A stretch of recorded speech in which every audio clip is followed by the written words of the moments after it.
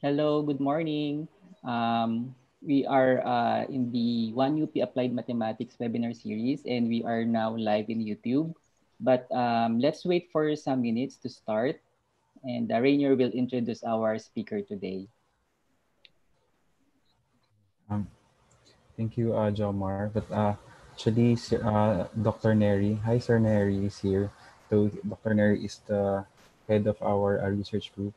I think it's okay. It's better if Sir Neri will introduce Rhudaina. Okay. Okay lang. Hello, good morning, Sir Neri, Sir Marik.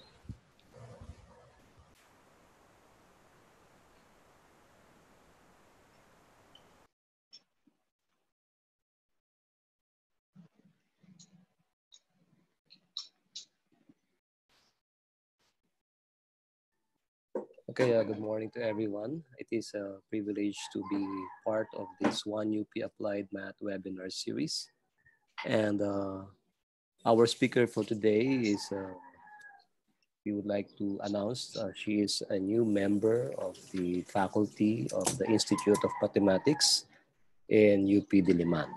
And we are pleased and honored to have her in the team, especially here in the optimization and approximation group of the Institute of Mathematics. So her talk today will be on the gradient flow of weighted interface energy and its application to tissue morphogenesis. So let us welcome Ms. Rhudaina Mohammad. Thank you very much, sir, for the introduction. I'm Rhudaina. I'm here to talk about gradient flow and of weighted interface energy, with emphasis on modeling tissue morphogenesis. So this is my work as a postdoctoral fellow at Kyoto University under the supervision of Dr. Karel Schwadlenka and our collaborators, Togashi-san and Murakawa-san. So the flow of this talk today, so we'll just start with our main research interest, and then a review of what we've done on volume preserving mean curvature flow, and then the second half would be on the application to tissue morphogenesis and some numerical results. Oops. All right, so our focus is on evolving interfaces. So for example, you have here a picture of a water dew.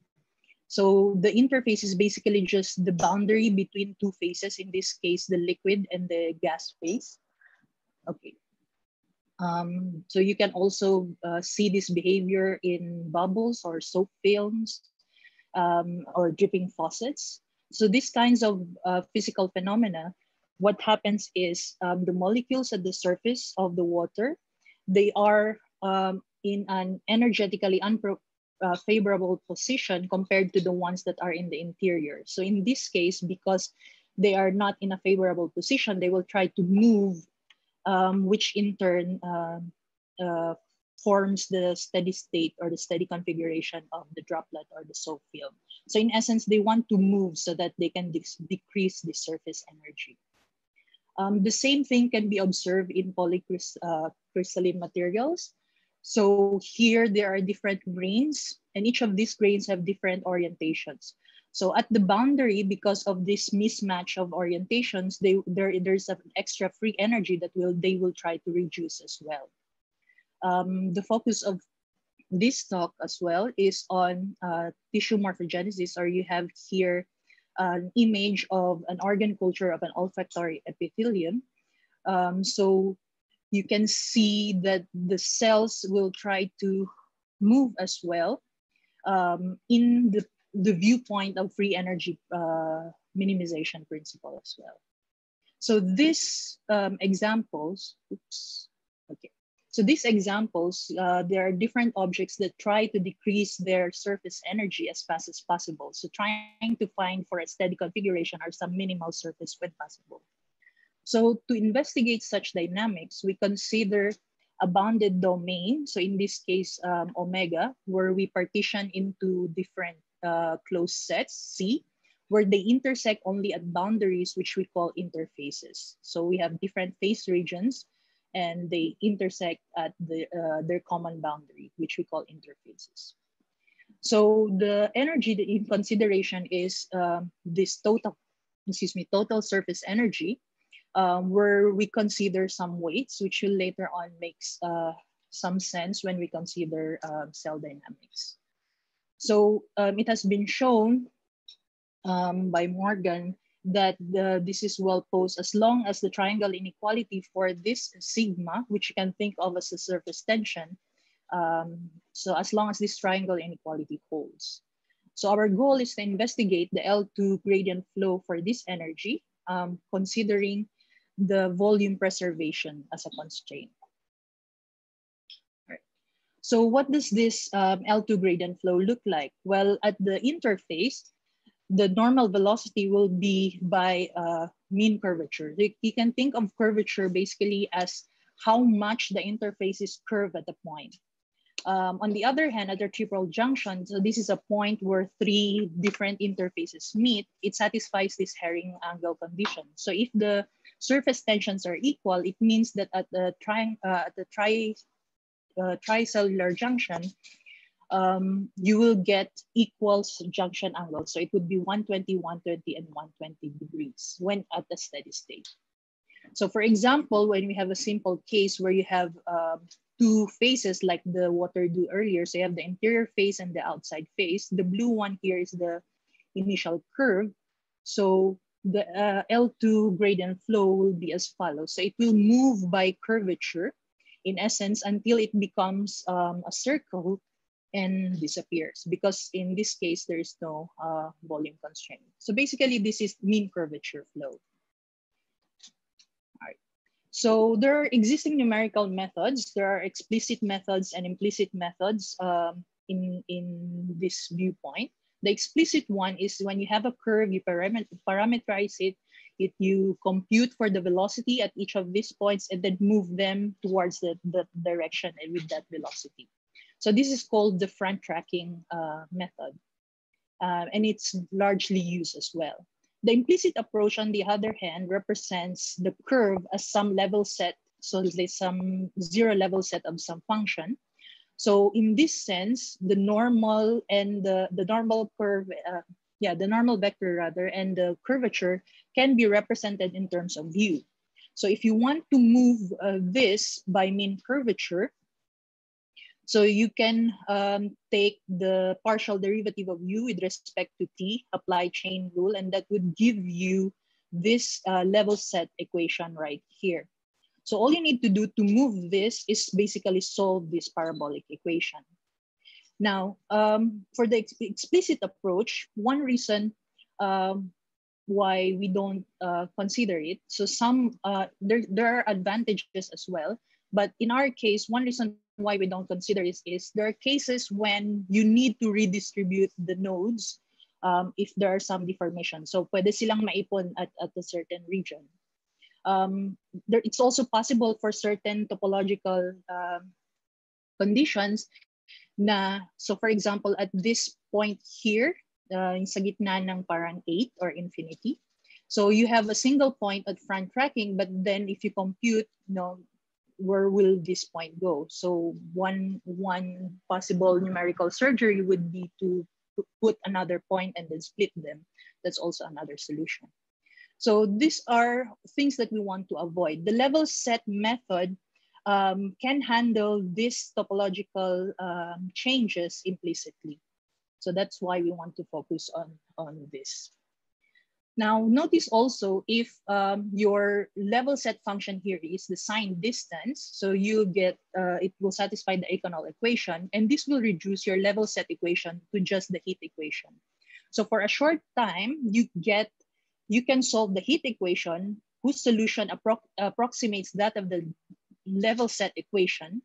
So in essence, intuitively, what Merriman, Benz, and Osher did was to capitalize on this approach. So the idea is we can solve the heat equation for a short time and redo that over and over again. So for example, if you have this curve, a simple circle, so you can set the characteristic function and then solve the heat equation without needing to solve the other level set equation earlier, much more difficult level set equation earlier, and then cut it at the 0 level set and do it over and over again. So each of those discrete solutions, time discrete solutions, will be an approximation to the gradient flow of the surface energy or the mean curvature flow. So like this example. So this is the approximation and this is the algorithm. So you're doing the characteristic function and solving the heat equation over and over again. So this is a classical method, and there are several convergence proofs of different approaches that had been established already. One problem though for the MBO algorithm is that it can get stuck because if you're using the characteristic function. So an alternative is to use the sign distance so that you have subgrid accuracy.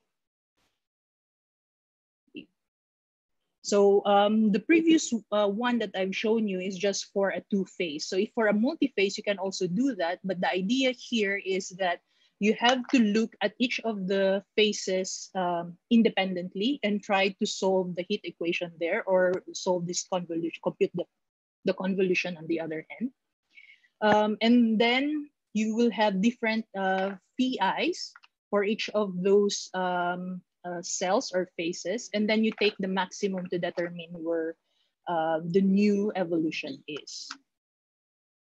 So again, the drawback is still where it gets stuck. So you need to choose the right time grid restrictions.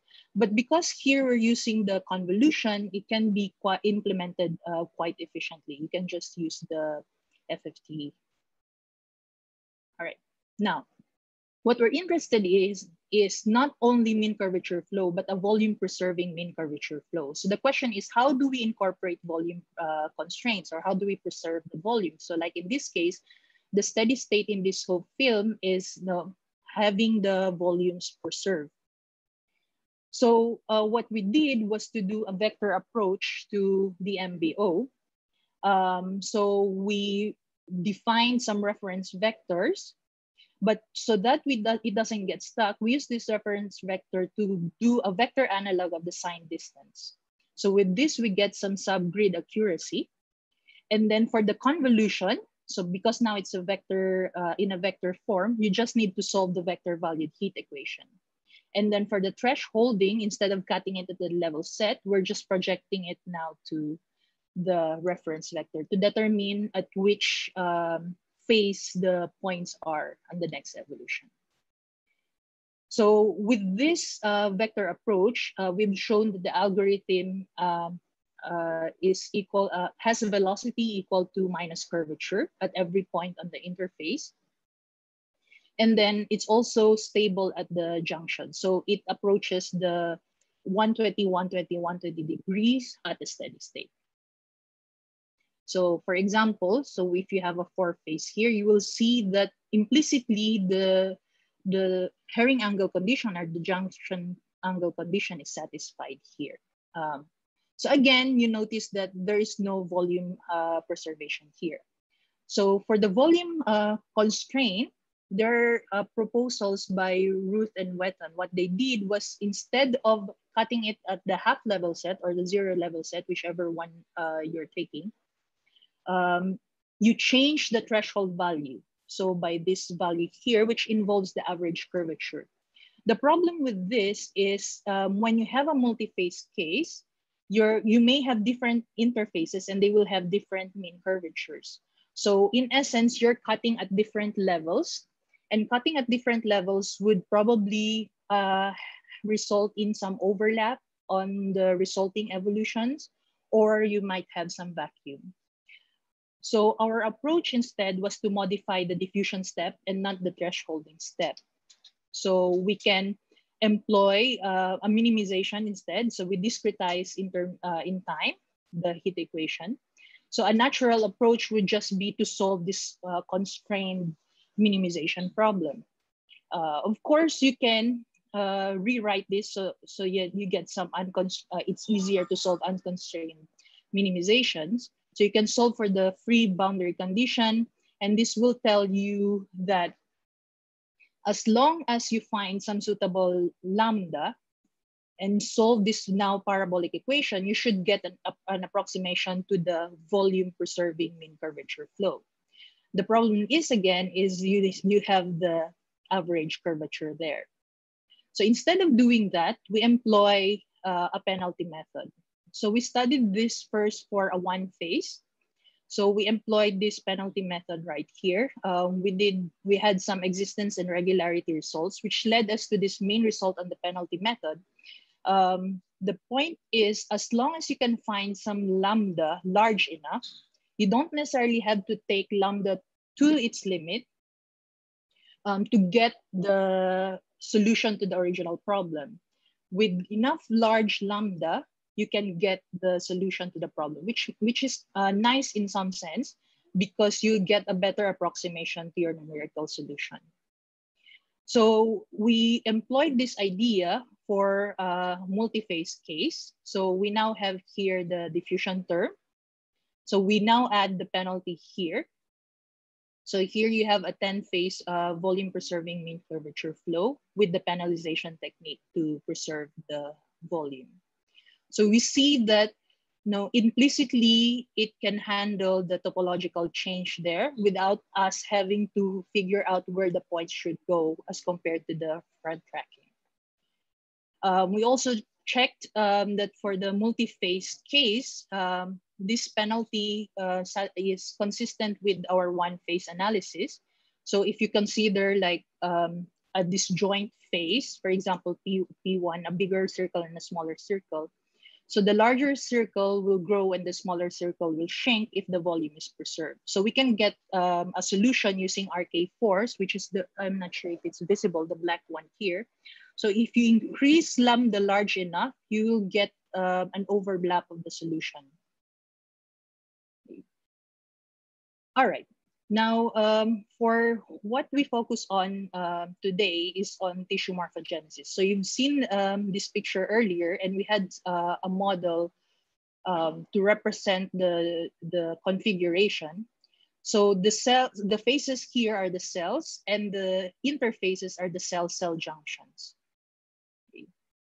So the motivation for modeling tissue morphogenesis is on sensory epithelia. So vertebrates possess highly developed sense organs, which detect information about different environments, and they convert certain stimuli into electrical signals, and these signals are mediated in the sensory epithelia.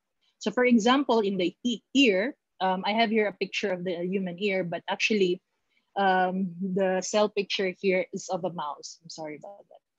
So you have here the picture of the auditory epithelia of a mouse, inner ear of the mouse. So the auditory epithelium has different cell types. So one is the sensory cell, which is the auditory hair cell, which are the green ones here. And then the supporting cells, there are several kinds of supporting cells here, which are the ones in black. Okay. So these ones here are also supporting cells. So if you notice, so they are of the same kind of phase.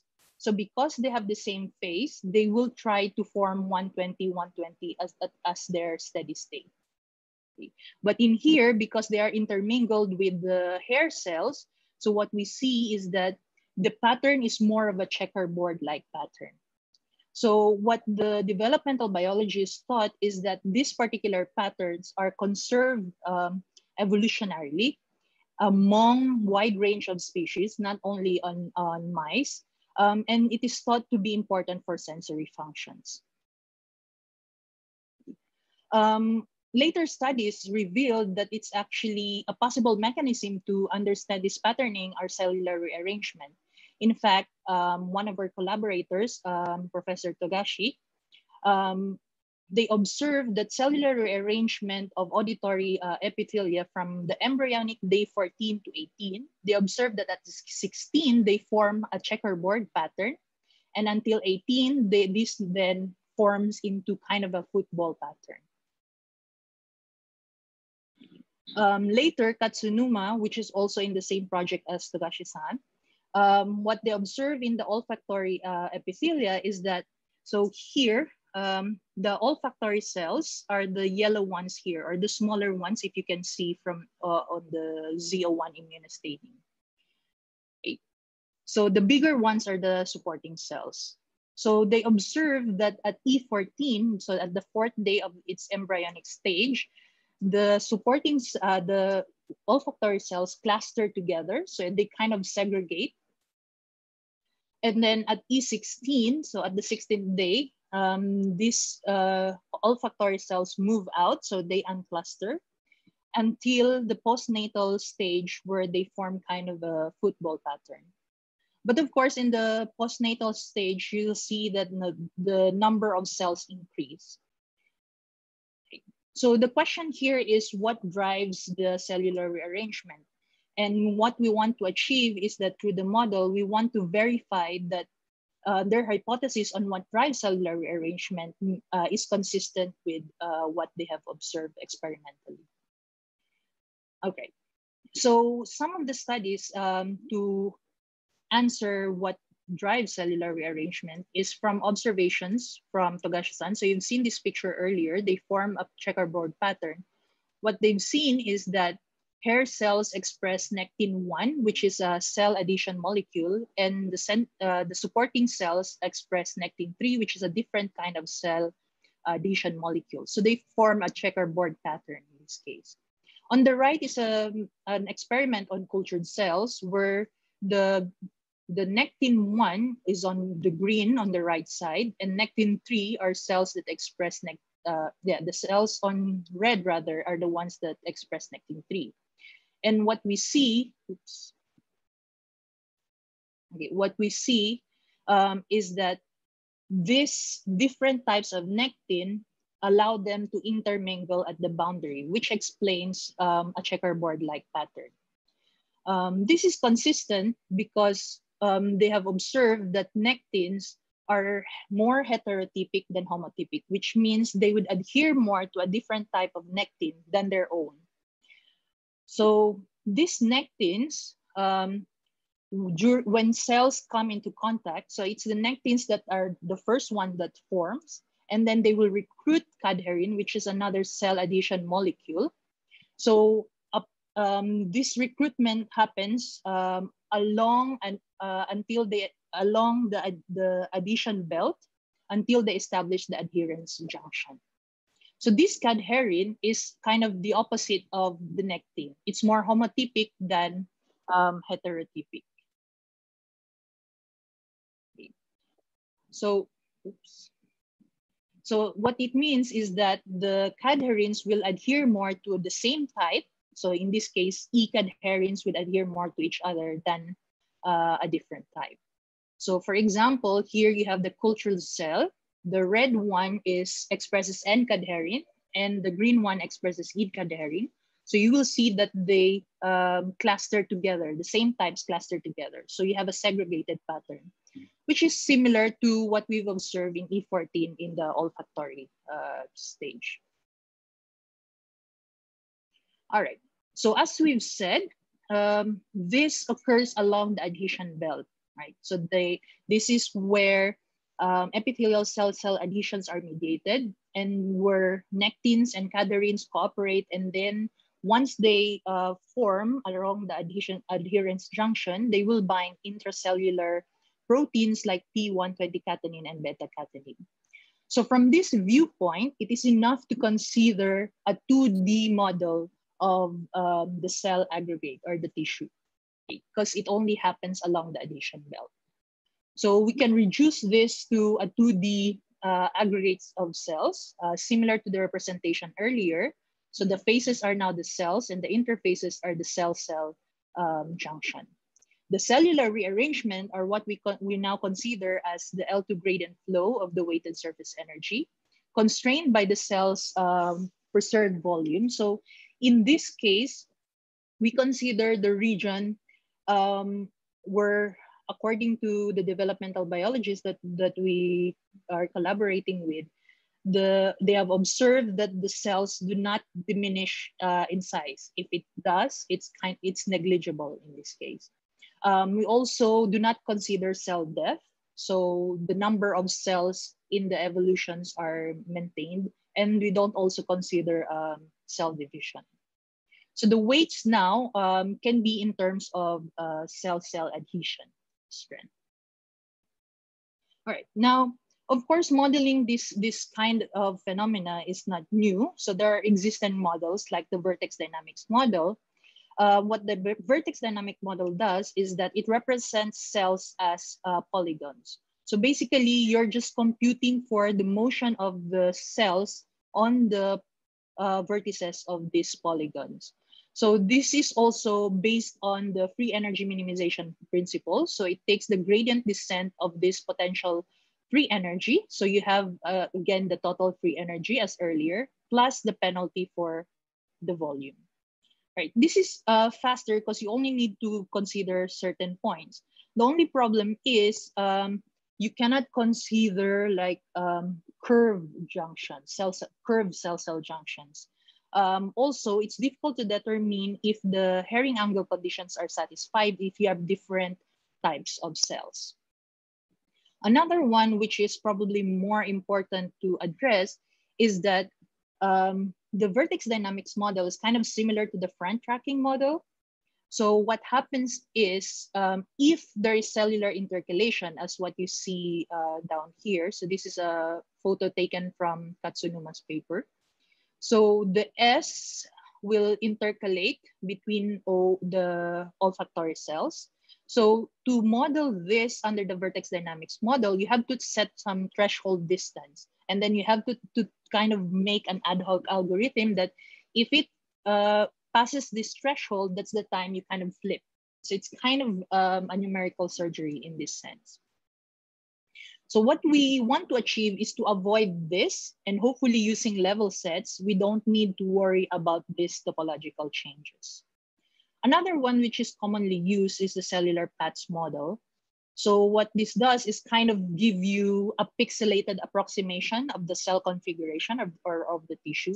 So of course, if you use more pixels, then you have a better approximation of the cell configuration that you're dealing with. But then again, you have more computations to do. So again, here, you're just kind of changing the assignment of where the grid points are, where the grid point, to what cells the grid points belong, as long as the energy decreases in this case.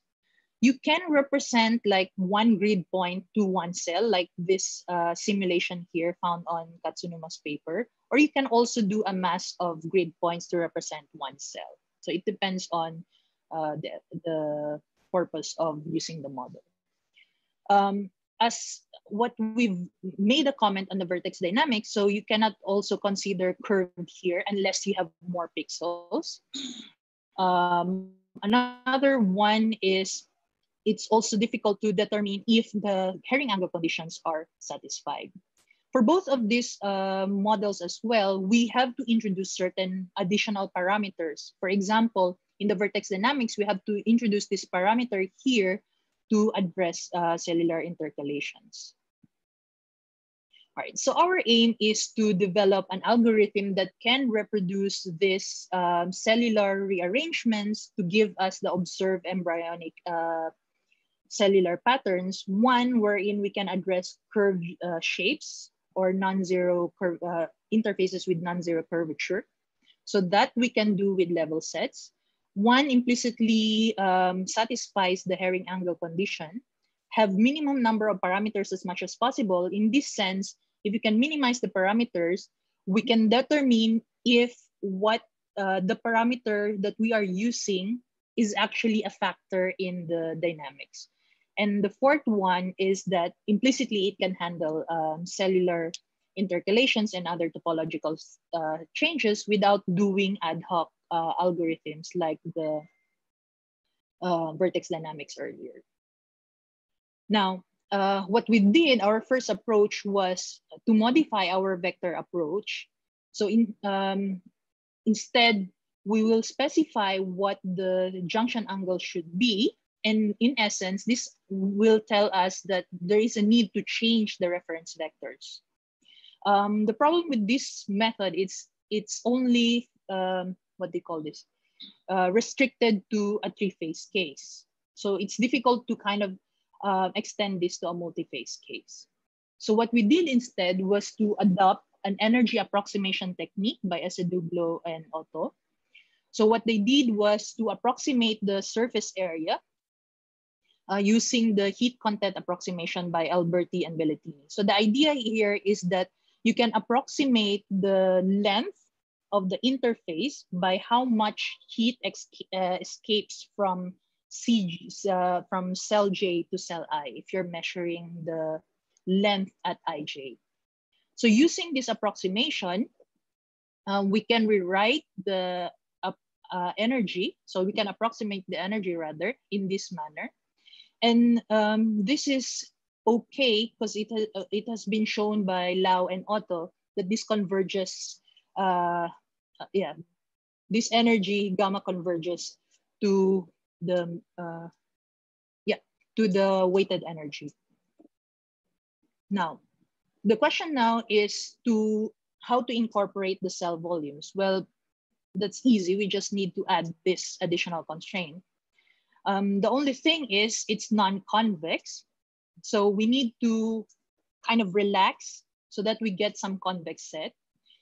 This is okay to do because similarly, so we can compare this to this proposition by Aceduglo and Otto. We can similarly show that, okay.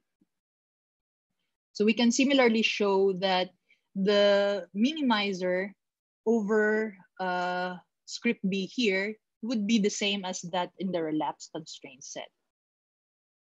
The second thing is our energy that we consider here is nonlinear. So the next thing that we need to do is to linearize that. So in essence, we now have this subsequent minimization scheme. So our energy is now linearized. We now have a convex constraint set. So we have shown, therefore, that the minimizers at the relaxed convex constraint set is the same as that of the original constraint. Hence, at the next evolution, we get the same minimizer as that found in script B. So from this scheme, this leads us to this optimization strategy. So now we can consider a level set vector field that describes the cell configuration. And then we do the subsequent minimization to get the next evolution. So note that so this minimization is over the constraint set. So without the volume requirement on script K, this is just the original Aceduglo-Otto algorithm. All right, so how do we numerically treat the volume constraint then? So a natural approach is just to use some Lagrange multiplier. And you can show that this one is unconditionally gradient stable, so it dissipates the energy. But the problem is you have to compute for this Lagrange multiplier every time. So another approach, which is a better approach, takes on or treats the problem as an assignment problem. So as an assignment problem is typically posed as a maximization. So we take 1 minus phi, so which is now psi. So we maximize that, and then with having the volume constraint right here. So since assignment problems are discrete, so we take a discrete analog of this problem. So we take discrete points that approximates our domain. And then for the volume, so our discrete volume is set in such a way that this ratio is satisfied. So now, the idea is that you can think of the cells as some clubs, which allows only limited members like the number bi. And then you can think of X as the people that wants to be members of those spaces or those cells. So this psi here would be how much those people want to be a member of the club, which are the cells. So how much the point want to be in the cell, basically. So the problem is just to match the people to the faces so that everyone is happy. All right, so of course, the ideal solution is that every point would be in their preferable face. But of course, the problem with that is, if one club is popular, then more will go there. So to solve that problem, we have to set some membership kind of fee for the cell. And each of the point must bid to be in the cell. So if there are fewer points within the cell, then the cell just accepts it. However, if there are more, then it will just keep the ones with larger bids and then update the price of the cell based on the smallest bid. So basically, kung more than the required number of points, the one with the smallest bid will be kicked out. So this auction will be done over and over until all the phases are has the right number of volume, discrete volume. Okay. So this is the auction dynamics in a sense. So we use a volume constraint version for the SW auto, and then numerically treat the volume using auction dynamics. One problem is if we have, for example, this case where you have the sigma value or the surface tension between BB is 1 and RR, so we only have 1 R here, so it doesn't matter. But between BR is 0.30. So this satisfies the triangle inequality. But for this case, and there is volume constraint using auction dynamics, the cell kind of splits. So the red one transfers a part of it here because we are conserving the volume. And this does not make sense in the cells. So the cells does not split and then magically appear elsewhere. So there is now a topological constraint in our problem. To solve this, a resolution would be to localize auction dynamics. So kind of the points around here cannot bid to this red one because it's far away, which makes sense because cells can only sense those cells around it and adjust with regards to the neighboring cells. So we include this topological constraint by employing a localized auction dynamics. And with this, we are able to keep cell connectivity in this regard. All right. So this is a summary of the algorithm. So you have the convolution, and this is the volume constraint together with the threshold. And we localize the auction dynamics by only letting it find its preferred phases within a neighbor of the point. So to test if this is okay, we have here versus the vertex dynamics model on the left. So this is the case where you have a wild type olfactory. So this is the case where it splits. So these points are addition strengths, where these olfactory cells, I'm not sure if you can see the small ones, they split.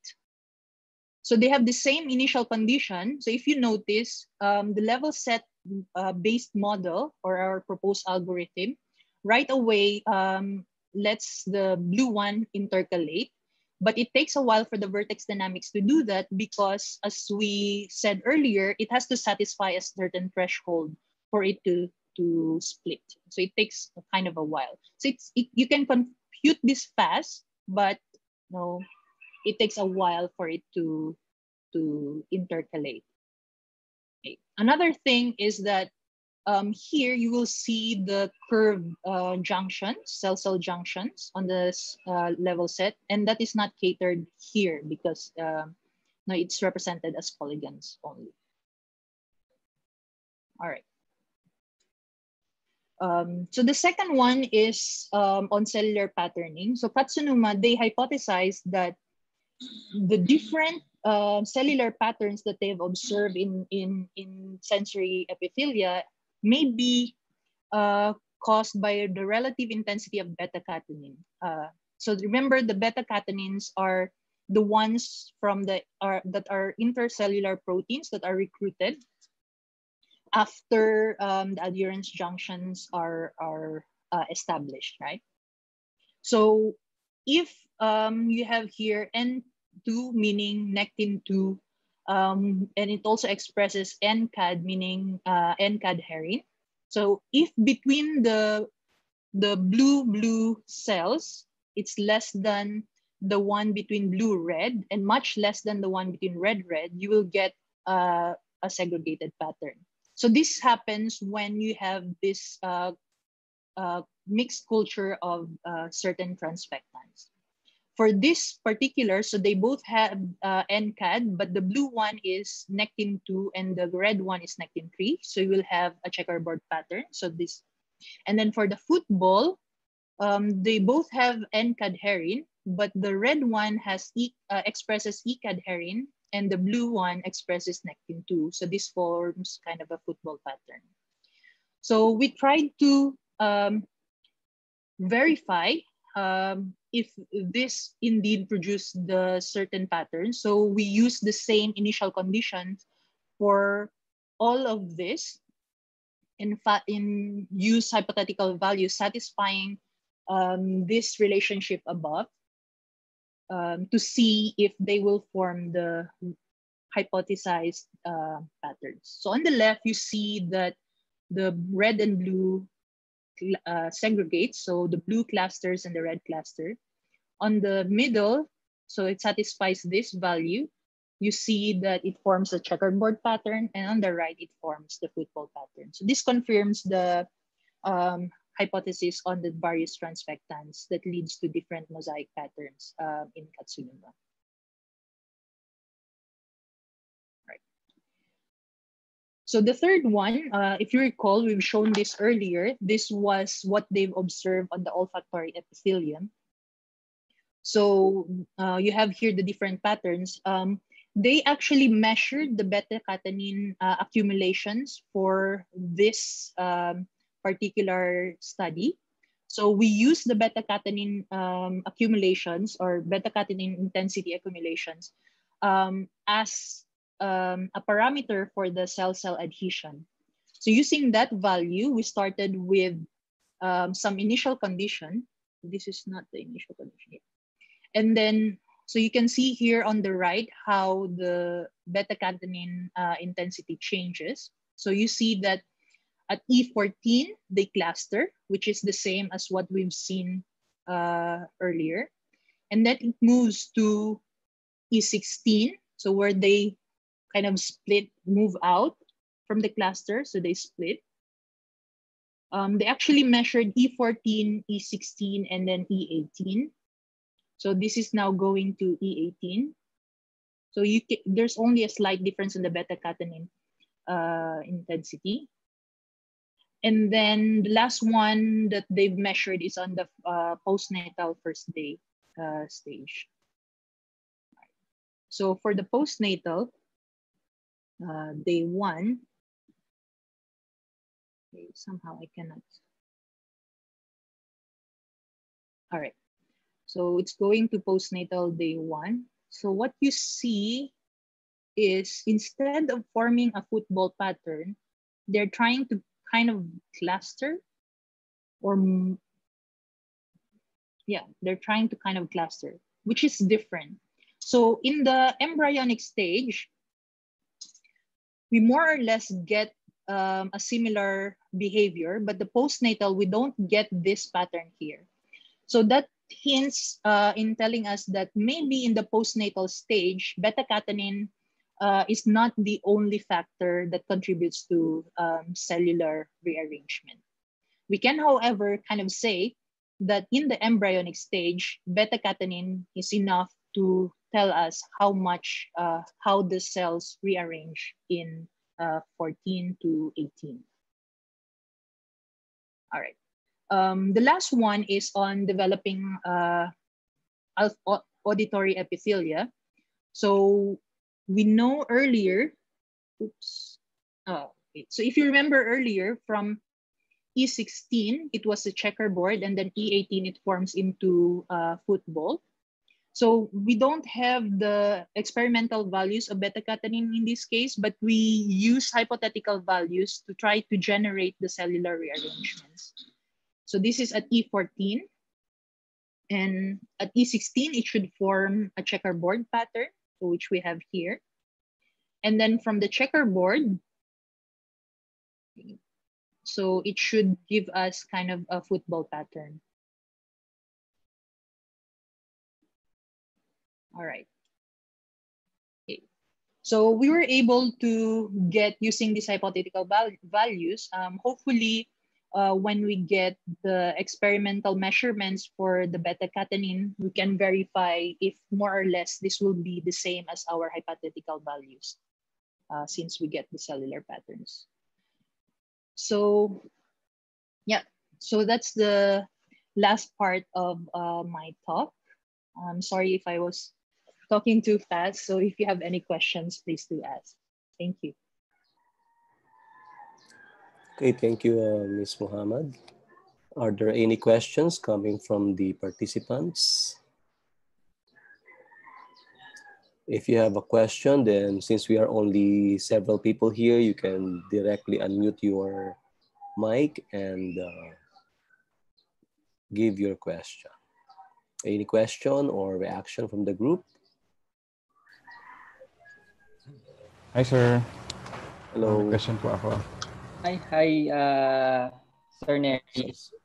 Hello. Hello. Good morning. Si Ren Ayan. may Ay, question. Si si Ren Rainier muna. Okay, go Rainier. Pero but before that, okay. Ay, Sige sir. po. Okay, si Ren. Okay. So yun, so Rhudaina, thank you. A very interesting talk. So tingin mo ay, dun sa, di ba sabi mo ay may ka-collaborate na biologists, tama ba? Apo. Ano tingin mo yung, ano yung sort of naging contribution nila? Ano ba kayo? Pinakita niyo ba yung mga simulations and Yeah. verify ba nila na ito talaga yung naging itsura? Actually, may constant kind of meeting kami with them. So usually in the initial stages, may mga comments siya na this one looks unnatural. Like for us, it makes sense. Kind of if you compute numerically, it makes sense. Pero may mga ma-observe yung biologist na ay hindi to nangyayari sa cells. Parang ang weird nitong motion na to. So, and then from there, we try to readjust. So parang from the model formulation pa, from the beginning. Yeah, from the beginning. Hanggang result, meron na silang sort of contribution. Yes. Okay. Tapos ay yung mga patterns pa na ito ay na-observe na ba nila sa lab or something? Yung pinakita kong yung sa motivation, galing sa kanila yung results na yun, like this one. So ito yung mismong observations nila sa tissue. Tapos gumawa sila ng schema, parang kind of their hypothesis na ito yung patterns. Pero ang style kasi nila to determine what kind of is responsible for cellular intercalation yung ginagawa nila, as much as I'm not a biologist, as much as I understood, is what they do is knock out certain like either addition molecule or magna-knock out sila ng protein, and then they will try to see pag ma-knock out ba to, mag-change ba yung pattern. Kung mag-change yung pattern, then they kind of can tell na ito yung probably responsible bakit nagiging ganito yung pattern. So medyo magkaiba yung approach nila to see how the patterns form or what's responsible for the pattern sa ginagawa natin sa modeling. So I think ang na-appreciate nila is like they can see from our model paano actually nag-intercalate. Kasi pag sa lab, nakikita lang, pinipicturean lang nila like after 30 minutes, then they can see. So may mga videos din sila actually ng mga motion ng cells. Okay. So nagkaroon ba kayo ng sort of parameter tuning para makuha yung ina-expect nila, o nag-set lang kayo ng mga values na ina-expect na ganito nangyari? Yung para sa auditory, kami lang yung nag-set. Pero yung sa olfactory kasi, na-measure na nila yung sa beta-catenin. So, yung una naming ginawa is to use yung exactly na beta-catenin intensity na na-measure nila. And yeah, more or less, nakukuha naman yung pattern. Okay. Thank you. You're welcome. I apologize. Si Jomar palang host, no? nasanay kasi ako na kapag may webinar sa amin, kapag when I introduce the person, ako directly yung nag-officiate ng questions. Pero I apologize for that. So I give the floor to Dr. Rabahante. No, sir. Okay po yun. Sir Neri, go lang. Yes po. May question din po ako kay Rhudaina kasi. Okay po. Go lang. Go lang, Sige, Sir you Neri. take the floor. You take the floor, Jomar. Okay. Okay. Rhudaina, question lang. Sige po. Are there already with similar approach or study for cancer morphogenesis, the tumor or tumor formation, and how different yung magiging dynamics compared to the natural cells? Hindi ko pa natingnan exactly kung meron similar, but it's like at least a goal kasi I think with regards to tumor, mas mahirap siya in the sense na iba yung growth, may cell growth na, di ba? So iba yung rate ng growth ng cancer cells compared dun sa iba na hindi. So it would be interesting to see, I think, if pwede pong i-apply itong model and add probably something for the probably growth rate ng cancer cells. Pero with regards to ano yung reason for the cancer cells to grow, aside from me thinking na random in terms of numerics, that I cannot answer. But it would be interesting, I think. Okay. And also in terms of comparing different, but this is more on the evolutionary side. Also comparing cells na nag-evolve. That this approach can also be used, no, to differentiate different cells, or to differentiate different. I mean, if let's say there's one tissue na we think evolved through time, and comparing it with another tissue na sort of like an ancestor of that tissue or organ, or hindi pala pang ganung parang to detect na I don't think so kasi this one is more of like reproducing the dynamics kind of. Okay, so it's more on the reproducing the dynamics na we possibly we can see from the experimental side. Okay. Okay, thank you. Go, Sir Neri. Okay po. Okay, sige. May question ako, Rhudaina. Sige po. In your proposed scheme, you have a nonlinear model. Yes po. But then to apply, I think, the assignment approach, you had to linearize the model. Opo. So my question is, yung solution ba na nakukuha nyo doon sa linearized model, ano ba siya? Meron bang convergence ito? I mean, is there a sort of convergence towards a solution of the original nonlinear model? Of the original. Actually, I think nasa paper ni Lau and Otto. So yun yung more na theoretical treatment ng energy approximation na to, sir. So meron nang gumawa actually kasi what we did was to incorporate the volume constraint, and if we look at the computation, more or less pareho lang naman siya to some extent. So may study na yes, the sequence of solutions sa linearized model after some tuning, some parameters will converge to the solution of the mean curvature. Yes. Of the mean. Okay, thank you. Yeah, in some weak sense, I think. So those from the other participants in the group, do you have any question?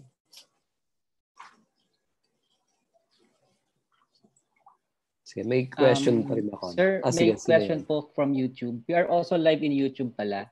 Okay. Ay, sige. Sige. Pakibasa mo, okay na po, Jomar. basahin ko. So, okay, from Romel Real. Okay po.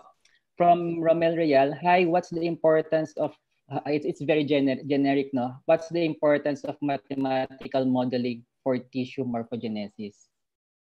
Siguro you can explain, Rhudaina. Come again, sir, sorry. What's the importance of? Okay. Hello? Sorry. What's the importance of mathematical modeling for tissue morphogenesis? May naglalag Ah, ba ako? Sorry. ako lang ata. Sir.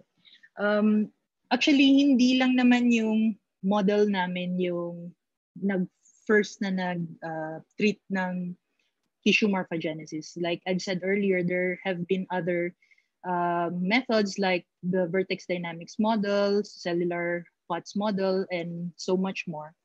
One advantage is like we can see how the cells move. Hindi lang siya like pag kasi sa biological side, what they can see are kind of time lapses or pictures at different points. But like how it moves from this stage, let's say from E14 to E16, they will guess what happens using biological methods. Pero with the model, kind of pwede mong makita yung exact dynamics, how the cells rearrange to the next pattern and from that to the next pattern. At least with regards to our mathematical model. Of course, sa iba, there are other purposes as well. I hope I answered the question.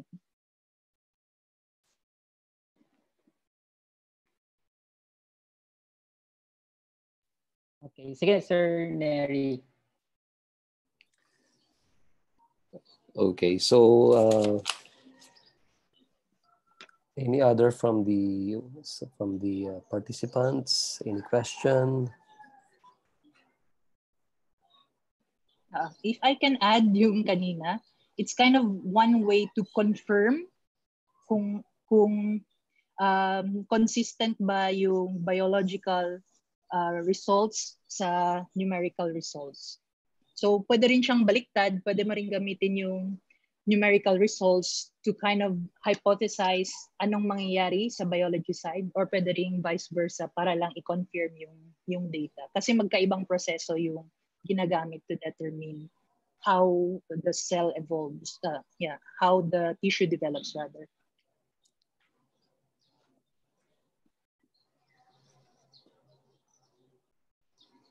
Okay. Medyo na curious ako dito sa bidding process, no? Alam ko kasi sa bidding sa gobyerno lang 'yan, tas maraming corruption na nangyayari diyan. So wala namang corruption sa bidding na ito, no? I mean, nakaka-interest lang yung when you say na yung magbi-bid siya, ano yon, controlled Yes, ba po. yung bid na yon or is it a result of the numerics? Or do you have a Numerics control? po. Numerics lang talaga siya. So walang control yung na ginagawa yung user. Wala po. Bale, yung bid niya po is, if I can scroll to that, yung bid niya po depende sa, nandito po. So depende sa, so for example, yung isang point, pipili siya ng dalawang preferred cell. So saan siya mas malapit based sa solution. Tapos, depende dun sa price dun sa cell na yon at saka yung sa preference niya, makocompute natin yung bid niya. So, with this, ma-determine saan siya mas dapat in a sense. So, yung value ng price na yun is changing in time then? Opo. So, the more na sikat yung isang cell, mas tumataas din yung membership price niya. So, yung mga hindi nakakabid, natatanggal. Parang hawig siya sa mga pheromones, no? Sa ant colony optimization. No? Yung mas dinadaanan, mas nagiging preferable. Opo. Okay, sige. That's interesting.